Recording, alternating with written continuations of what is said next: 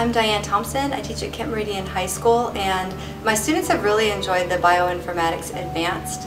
curriculum because they hear a lot about DNA barcoding and DNA science, and they get a chance to actually use some of the DNA information to identify evolutionary relationships between organisms that maybe they touch on in an introductory level, and they can use it at a deeper level in a more advanced way. And there's also an opportunity for students to do authentic research by barcoding DNA. As a teacher, this is a great unit because the directions are so clear, so the students are able to do really high-level research and using computers that it's laid out so well that I think any teacher can use it and make that information accessible to their students.